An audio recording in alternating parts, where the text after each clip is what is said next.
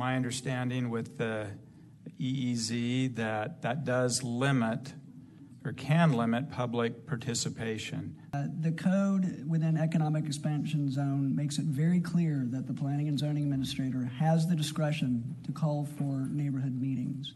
So the planning and zoning administrator may use discretion, so there's certainly, it's not an absolute by any means. What could be done to give more than the possibility that there could be public participation? One avenue is to amend the economic expansion zone that makes it clear when you're adjoining a existing subdivision that a neighborhood meeting will be conducted.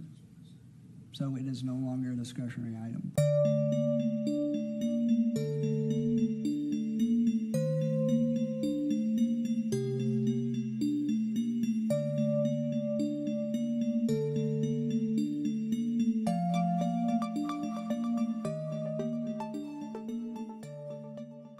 And then one more thing about the public outreach process.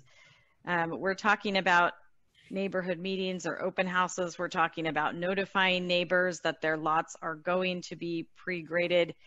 Please clarify for me what opportunity for real input or change the neighbors will have in those instances. So for the pre-grading, it would be more of a notification to let the neighbors know. They, of course, could contact staff for more information.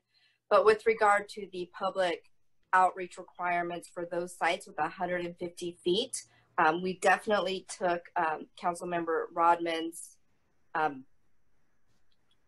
comment.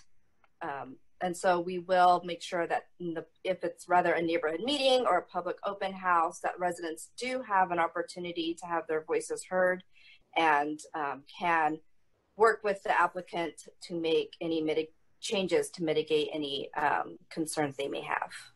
Okay, but would that be voluntary on the applicant's part? Sounds like it. Vice Mayor Barry, yes, that is correct. So for these properties, they have, again, existing property rights.